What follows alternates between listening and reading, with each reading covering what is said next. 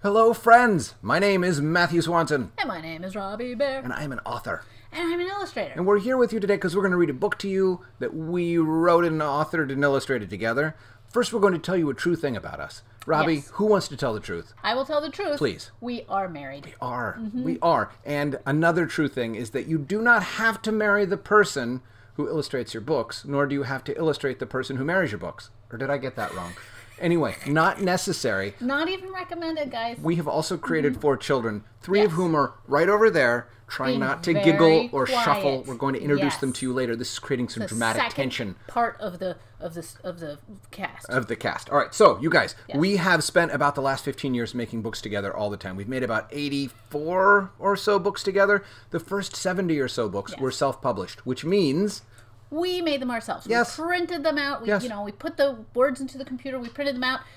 We made books like this, little booklets where we trimmed down the pieces of paper and we bound it together with a little wire binding. We had all different kinds of binding. But the point is, we made these books ourselves and we sold them directly to people. And the most important Yes. point is that we decided that we wanted to make the books. I decided I wanted to write them. Robbi decided she wanted to illustrate them. We didn't ask anybody's permission. We didn't wait till we were 37. We just said, we're going to make these books. Darn it. We waited till we were 35. Okay, But you guys don't have to You don't wait. have to do that. Yes, you can do it right now and you'll be like decades ahead of us. If you are 7, you can write a book today. If you have a Yep. story inside of you, write it down. Find your friend. Go call your friend Mark or Belinda or Jameson and say, hey, would you like to illustrate this book for me? Or vice versa. If you draw and you want someone to write a book for you, come on. Guys, you can do it. Yes. You're an author if you say you're an author. And you're an illustrator if you say you're an illustrator. And you're You a just publisher have to do it if you make a book. together. Okay, Yeah. so we self-published this book.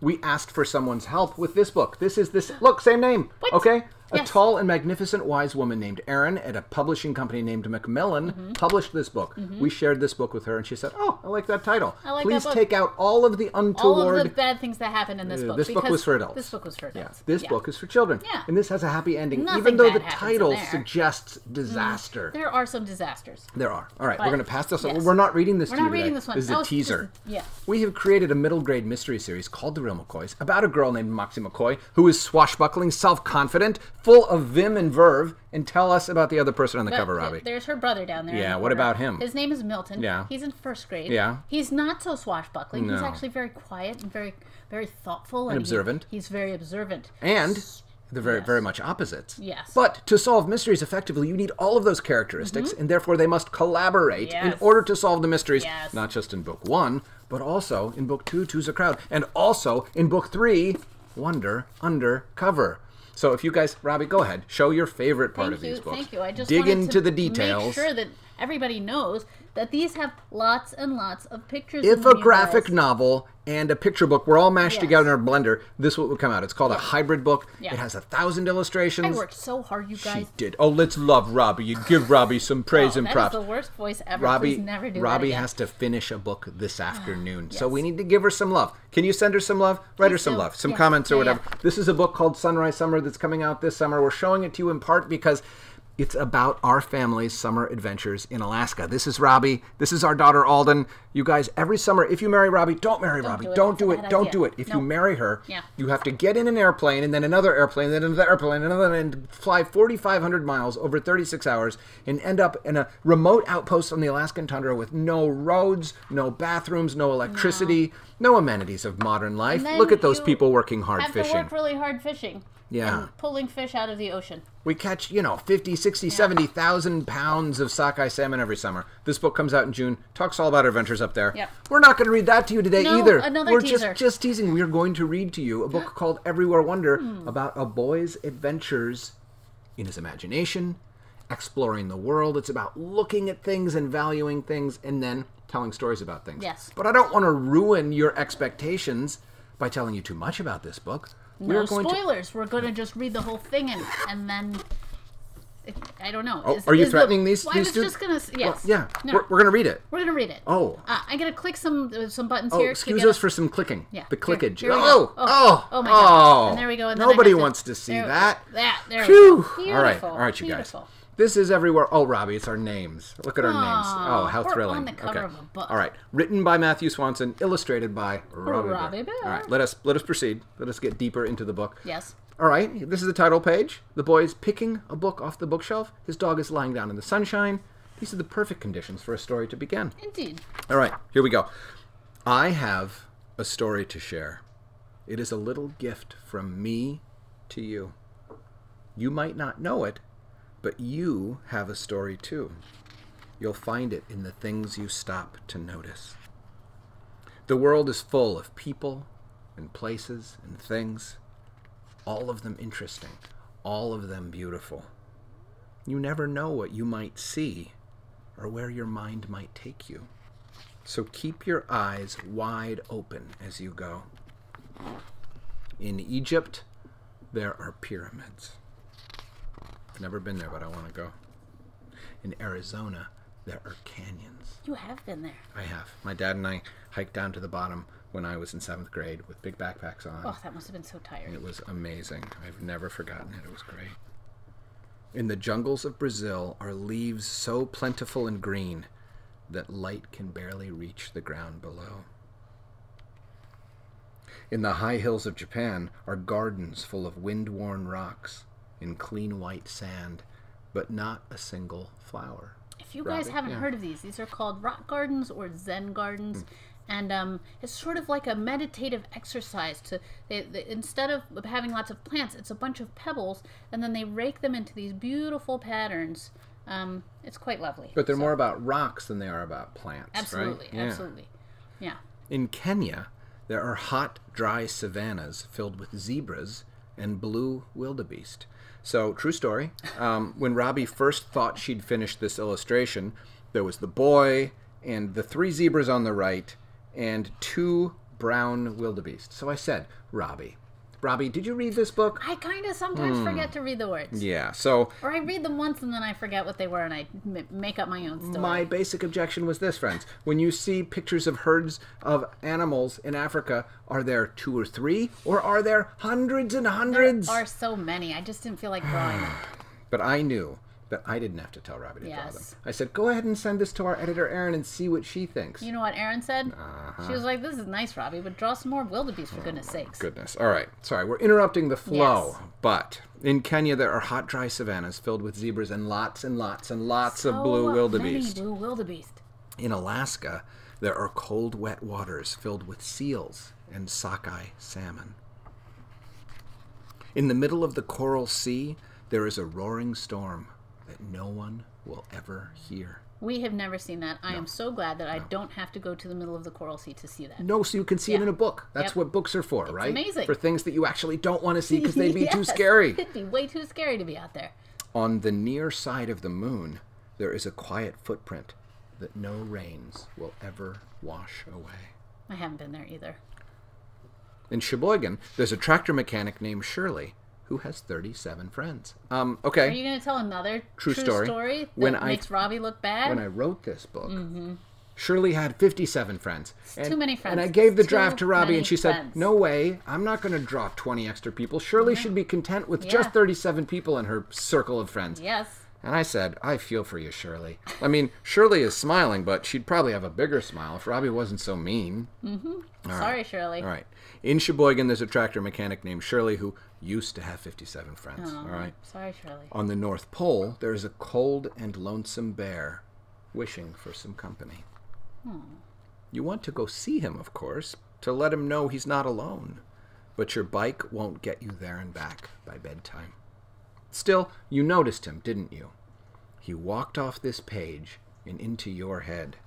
Now, he is part of your story. There are other wonders yet to find, not so far from where you are right now. They too are interesting. They too are beautiful. Stop to really look, and you will see them. In the highest part of the tree is an unexpected gift, a blue balloon that must have slipped from someone's fingers. In the deepest part of the pool is sunken treasure, a shiny dime that must have tumbled from someone's pocket. Will you save it, or spend it, or leave it there for someone else to find? This is where, when we read this book at schools, everyone goes, spend it, spend it! And I say, that's not fiscally prudent, young people. You want to save that sucker. In the grocery store are aisles and shelves and stacks of cans. You have to look so carefully to find the one you want. In your bowl of steaming soup is just one noodle that doesn't match the others. Where do you think it came from? Which noodle? Do you guys see the noodle? Oh, these guys Look, are observant. Going to zoom in on it. All right, let's see it. Ooh, there it is. Oh, that's a little scary. That Oh my big gosh, X. stop. On the playground is a sturdy line of bright black ants carrying their supper home. Under the bridge is a gently rolling river, floating a blue glass bottle out to sea. Perhaps it holds a message. What does it say? Who could it be for? In the busy town are sidewalks full of swiftly moving people who somehow never seem to collide. In the quiet countryside are miles of open, empty roads that somehow never seem to end. Where do they go? Someday you may find out. In the hallway is a spotted dog that turns golden as the sun sets through the window. In the bedroom is a doorknob that makes rainbows when the reading lamp clicks on. Go ahead, Robbi. Go ahead. I like this picture in part because I don't know how I drew that lovely doorknob. And you know what? I believe her when she says that. Because really sometimes when I write something, I don't know where it came from either. And I'm worried that I will never be able to write anything ever again. Yes, don't ever ask me to draw another glass doorknob because I won't know how to do it. Since so many of you are about to be authors, just know, or illustrators, know that sometimes the creative process is baffling. It's mysterious. All right. Yeah. All right. So in the bedroom is a doorknob that makes rainbows when the reading lamp clicks on. Now the lamp is off and the moon is up. You close your eyes and see them again, the things you noticed today. All of these together are your story. Dream with them a while. When you wake up in the morning, open your eyes and open your window and let your story out into the world. It is a little gift from you to me. Now, my story is complete, but yours is just beginning. The end. All right, Robbi, make our heads really big again. I have all right? to do some clickety clicking. Okay. Here. So here's the point. We're back. You guys are authors if you say you're authors. Yes. And if you want to become authors and illustrators today, we are going to help you get started. Yes. We have a booklet that is a companion to Everywhere Wonder that you can download from our website. So first of all, we're going to put the link, whatever kind of post this turns out to be. If it's on YouTube, it'll be in the description. If it's on Instagram, it'll be in one of the comments. Or you can contact us and we'll send it to you. But show it to it. This is the... so this is, it's called My Book of Wonder. My Book of Wonder, a little booklet you can put together. So if you are printing this out from the download, yes, it's going to print out probably, if you have a printer that prints on both sides, please do that. It's called duplexing. If you have a duplexing printer, print it so that it flips on the short side. But if you have a regular printer, it's probably just going to print 4 pages in a row like this. Right. So what do we do, Robbi? Prints out, you take your first page, your My Book of Wonder page, and then you take the second page and you flip it around so that they're back to back. Boom, boom.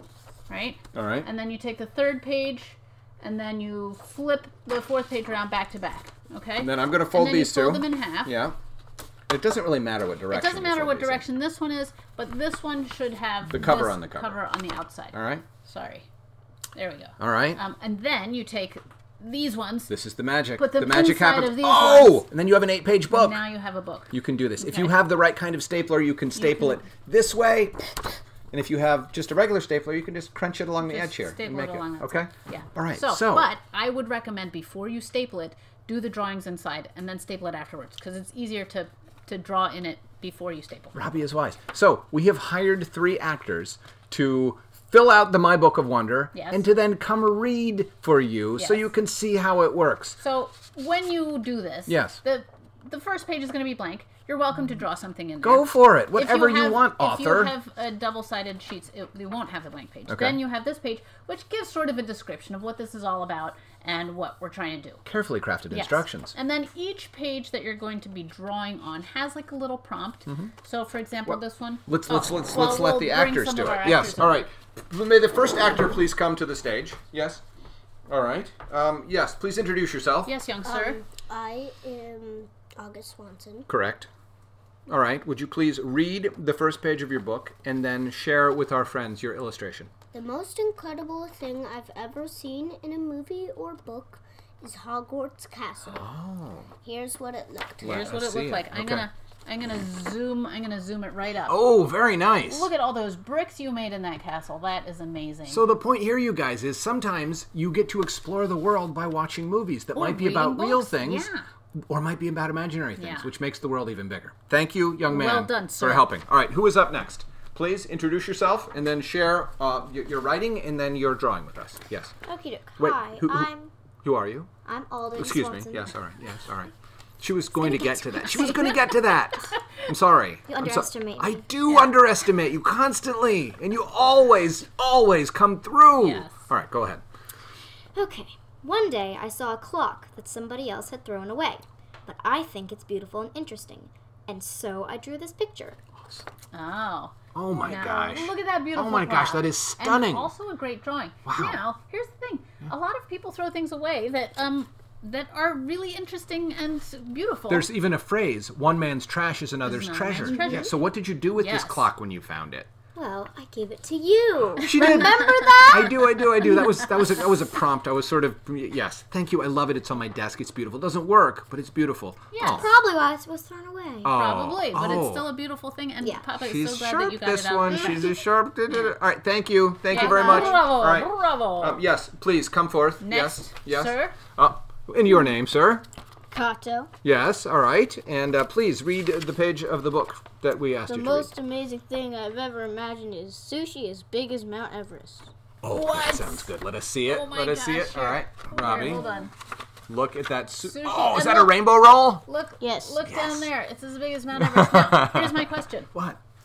Are the grains of rice proportionately large, Oh. or is it just so much little tiny rices into a giant mountain? The rice is large. The Okay. rice is large. So we have like grains of rice the Giant size grains of a of- bus. That's cool. Okay. All right. All So right. in the back of every My Book of Yes. Wonder, you guys, there is a place to draw your self-portrait and to do a little author's bio. So there's Yes. Kato's self-portrait.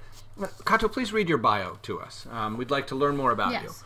This book was written by and illustrated by Matthew Swanson. Mm-hmm. I live in Chestertown. Yeah. My favorite thing to do is soccer and build things. Okay. And my least favorite thing to eat is a bug, even though I've never eaten one. Oh, Sounds gross. you know what? We've eaten crickets before. Has Kato? I think you No, were. that was only Alden. Okay. Only Alden, All Nathan? right. Okay. Alden is bold. And Augie? No. Okay. I All right. don't If you think I'll give me us a point. $100, I would use it to donate to charity and buy video games. Nice. Oh. Okay. If you stole my toothbrush, I would probably let you keep it and never get another one again. I think that is Never wise. get another one again. Well, the letting the keep it part. it's because because he gave away all his money to charity. That's right. Can't afford to buy a toothbrush. If that happens, if someone steals your toothbrush, We'll buy you a we new got you, toothbrush. bud. Yeah, We're going to we got get you a your new back. one. We got your All back. right. Good. Children, may please return to your natural Thank habitat. you, everyone. Thank you for this visit Can to you the say studio. goodbye to everyone? Yes. Say goodbye. Yes, She well did. She done. did say goodbye. You underestimated her Well, too. the other children didn't say goodbye. All right. There we go. Goodbye, All right. children. All right. So we have read a book to you. Yes. We have taught you how to make your own book. Yes. I want to end by saying you guys are authors if you say you're authors. And you are illustrators if you say you're illustrators. And you have to go to Alaska if you marry Robbi. Don't do it.